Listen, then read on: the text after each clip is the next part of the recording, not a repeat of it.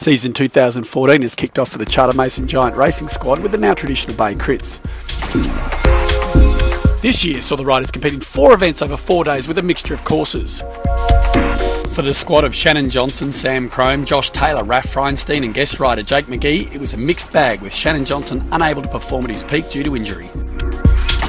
Raphael Freienstein meanwhile managed 6th at the Portarlington event and finished 12th overall for the series.